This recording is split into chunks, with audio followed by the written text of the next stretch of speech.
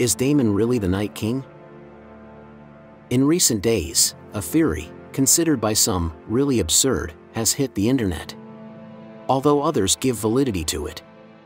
This hypothesis proposes that Daemon Targaryen, for some reason, ends up as leader of the White Walkers. Is this true? Are there clues that point to this reality, or is it simply an absurd theory? From the Night King's abilities to withstand fire, to the connection of Daemon and the Night King by the Dagger of Prophecy. These are details that could point to the fact that this theory could be true. In this video we will be analyzing all the clues that could indicate that Daemon will eventually become the enemy of men. The Night King. If you want to know this and more, stay tuned to this video. Welcome to the Three-Eyed Raven.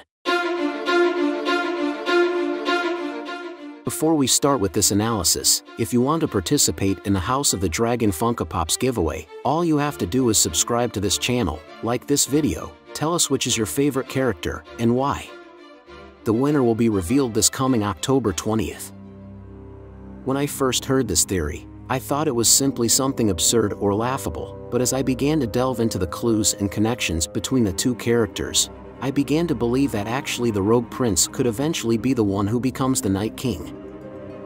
For starters, in Game of Thrones we were shown the creation of the White Walkers.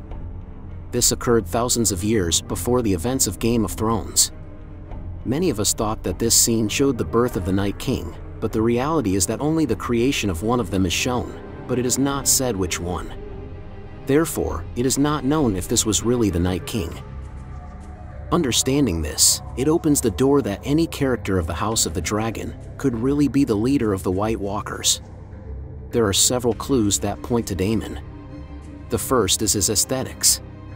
It has been mentioned that the Night King's clothing and Daemon's are very similar, as well as having a similar composure when walking.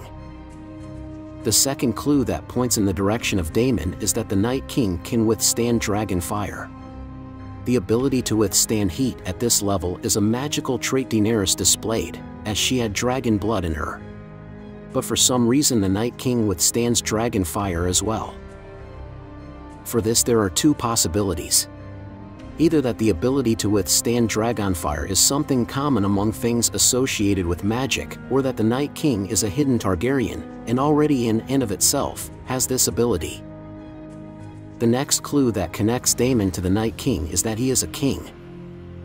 We can see that on the head of the leader of the White Walkers, there are horns that create the shape of a crown, curiously similar to the crown that Daemon wore after the Battle of Stepstones.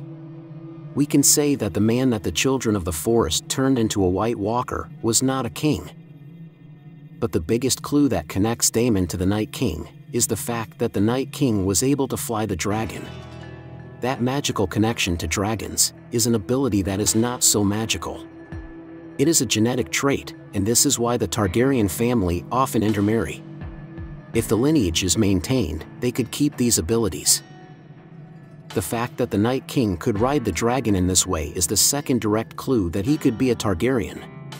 Also, the Night King rides the dragon easily, as if he already had experience with them.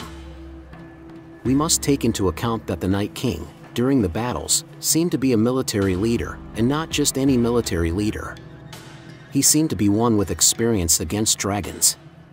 He could easily kill the dragon, which he then used during the battle. Another clue that could link the Night King to Daemon is the dagger that Viserys carries. This dagger from the prophecy of the end of men is the same dagger that Arya uses to end the life of the Night King, but it is a dagger that was also about to end the life of Daemon, in the scene where the king confronts Daemon over the rumor of Rhaenyra.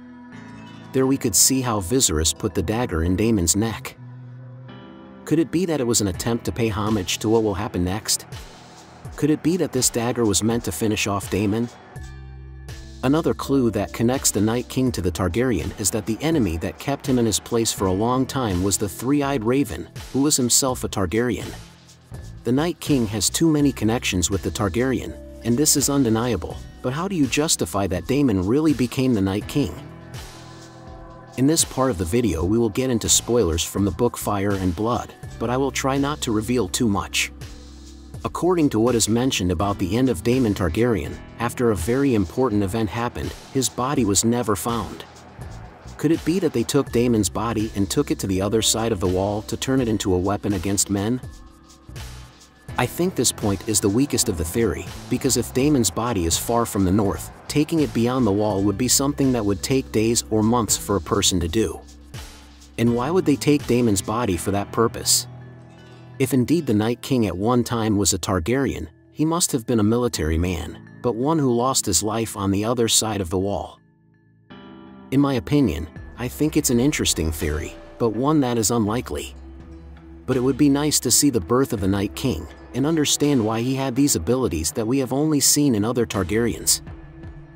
But tell me, what do you think of the theory that Daemon is the Night King? Do you think it makes sense, or is it just a crazy theory in your opinion? Let me know your thoughts in the comments. And for more Game of Thrones, House of Dragon videos, don't forget to subscribe to this channel. You're on, the Three-Eyed Raven.